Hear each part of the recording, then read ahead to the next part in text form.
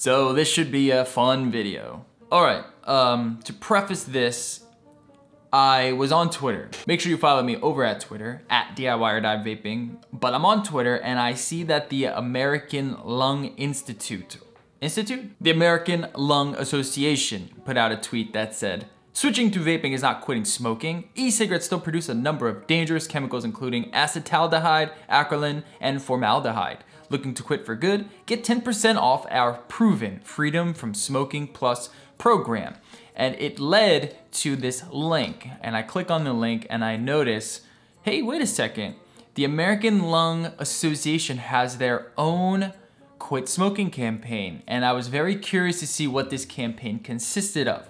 Upon further research, I found that for $100, you can sign up and go through this program and eventually quit smoking. That is kind of how they're phrasing this. Another thing that's interesting is in that specific link is about how they're trying to persuade you not to go to vaping and to use their program instead. And they give you some things about switching to e-cigarettes. For instance, what should I do instead of switching to e-cigarettes? The first thing they recommend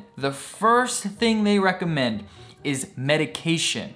Using quit smoking medications are proven safe and effective, such as nicotine gum patches, nasal spray, inhalers, lozenges, and the non-nicotine medications bupropion, which is Zyban, and varenicline, which is Chantix, to help relieve physical symptoms. When you try to quit smoking, with or without Chantix, you may have nicotine withdrawal symptoms. Stop Chantix and get help right away if you have changes in behavior or thinking, aggression, hostility, depressed mood, suicidal thoughts or actions, seizures, new or worse heart or blood vessel problems, sleepwalking, or life-threatening allergic and skin reactions. Decrease alcohol use. Use caution driving or operating machinery. Tell your doctor if you've had mental health problems. The most common side effect is nausea. Quit smoking, slow turkey.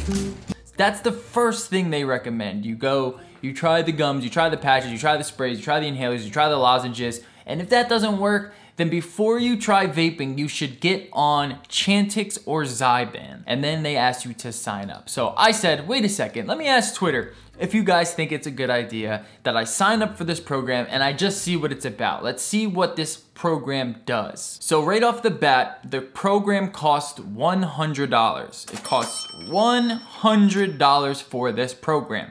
Now, what exactly does a $100 quit smoking campaign from the American Lung Association consist of? Well, the first thing you need to do, obviously, is sign up for an account which takes down all of your information. They want to, of course, spam your inbox. They're, of course, going to take all of the information that you provide on this website and, of course, sell it back to these quit smoking medication companies. In fact, it states right here in their privacy policy, we may use or aggregate your non-personal information with the non-personal information of our other users or other non-personal information collected offline. We may use some or all of this information to support our commercial activities, such as for general statistic purposes, site tracking, or for any other purpose. Now, they do state we do not sell or share the information with any other entity for marketing purposes. How many times have we heard that? Things get a little gray in that area. And I also want to state that the American Lung Association does not create this program. This is a program from the Stay Well Company, LLC. This privacy policy is created by Stay Well. It is not created by the ALA. Now, who is Stay Well, right? What is this Stay Well Company? Why are they working with the ALA?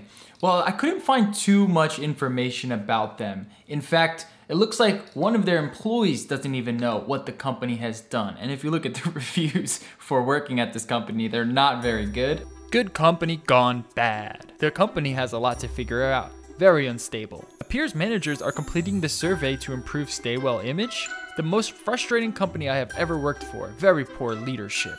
Fake culture. Advice to management, replace the CEO. Incredibly frustrating to work here. By the end of my time here, what joy I had in working alongside my peers was squashed daily by questionable decisions. But I did dive in a little bit deeper, and it seems they do have some really interesting relationships with health care providers. So as I was researching Stay Well, I came across this article that seemed to be taken down. It seems as if they took down this article. Also, the person who wrote this article was the chief science officer who no longer works there. He wrote an article called E-Cigarette Policymaking, Should E-Cigarette Use Be a Reasonable Alternative? And in this article, he discusses how he doesn't quite think so, at least not yet. I believe this was in 2015, and he was just basically making the statement that he wants to see further evidence, specifically from Ken Warner, Dr. Kenneth Warner, who, as we know, has come to promote and encourage the use of e-cigarettes to move away from combustible tobacco. It is the first in the Warner series to be moderated by Ken Warner himself, whom I consider this nation's savant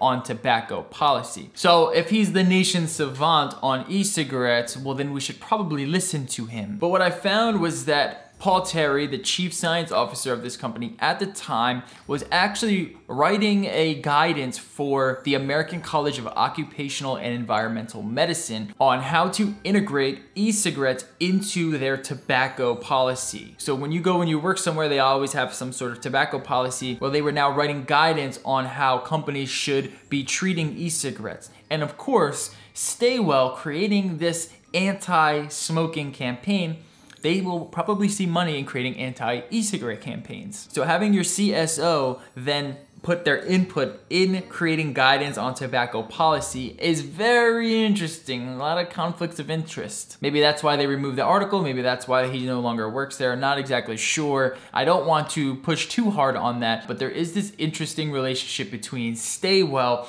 and healthcare providers and healthcare policy, as well as workplace healthcare policy. It seems as if they're sort of commingled together, which is, you know, it's in the best interest of Stay Well, but is it in the best interest of the employees who these policies get put on, or the best interest of the public health? It just seems this company creates products for employers to send out to their employees in terms of, you know, all sorts of health benefits, which is actually a pretty good business. But as we'll see, are they getting their money's worth? Is this program effective? All right, so getting back to the campaign, I signed up, I spent $100, I got an email saying, all right, you're in, let's do it. And I'm greeted with a dashboard. And the beginning is basically just a bunch of preliminary questions asking about my history. Then I came across this part where it says that I can get a certificate. Besides recognition for taking this great step forward in your life, the Freedom from Smoking certificate may be valid as a proof of completion or of quitting smoking for the purpose of reducing your health insurance premium. Check with your employer or insurance company to find out more. That is actually very interesting. If you are able to produce this certificate, you may be able to reduce your healthcare premium, your health insurance premium. So then I am greeted with this dashboard, and this dashboard is filled with these sections on how you should approach this. It seems as if there is some sort of like timed, scheduled plan. I just went through it at my own sort of pace, and they also wanted me to track my packs of cigarettes or my cigarette usage throughout the day. Nonetheless, I went into section 1, and it's a lot of reading. It's just a lot of reading about how to navigate certain things that you're going to experience as a former smoker, about your feelings throughout your quitting process, about how certain people might interact with you. There's a lot of talk about cravings and triggers and how to minimize all this stuff. Very similar to like drug addiction therapy or rehabilitation. It kind of just tells you about ways that you can combat certain things that to anyone, any adult, is mainly common sense. And then I came across these videos that none of them played. None of the videos worked. I've tried it on different things, none of the videos worked. I have no idea why. They really need to fix that. And then at the end of each section, you are granted with everyone's favorite thing, a quiz. And this quizzes you on the previous reading material. So in order to pass the quiz, which you need to do to get the certificate, you need to read all of the material and go through all of these other sectioned quizzes. You have to do all of it, and you have to pay attention because these quizzes were kind of tough if you were just trying to skim through. Now, one thing I want to make clear is that it was very apparent that they wanted you to use these FDA-approved methods, but most importantly, they wanted you on some type of medication. They wanted you taking Chantix or Zyban. They implemented a lot of this stuff around taking these drugs in order to go through this program. A lot of their stuff was worded in a way that assumed you were on this medication. In this section here, it says, quit smoking medication may double or possibly triple your chances of quitting for good. Throughout this campaign, they demonized just the overall idea of nicotine. So it's interesting to me that when they provided this graph here that I'm going to show you, it kind of stains the nicotine replacement therapies like the nasal spray or the inhaler or the gums, and it just makes the overall medication more attractive. And they do this, I'm assuming, on purpose, because the medication doesn't have nicotine in it. The medication acts on brain chemistry to bring about some of the same effects nicotine has on you when you smoke, where the other ones, it's clear that they're showing you that this is going to give you nicotine.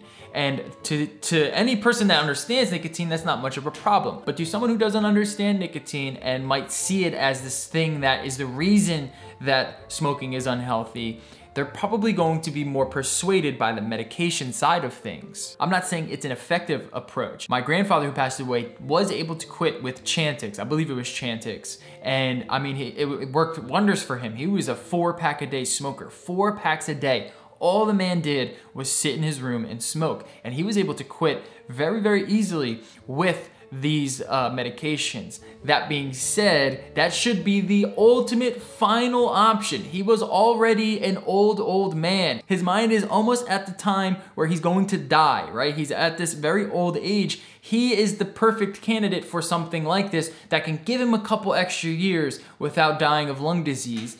And anyone other than that, you want to really dissuade them from using any sort of psychoactive medication. There's also something very disingenuous about this program when you look at this graph that shows you about all the side effects that these products have, and you look at the side effects for these quit smoking products. They don't talk about the big issue that is on everyone's mind, which are suicidal thoughts as well as night terrors. Here we can see Chantix only gives you nausea, constipation, gas, vomiting, and changes in dreaming. Not night terrors, not violent nightmares, but just changes in your dreaming. And Zyban just gives you a skin rash.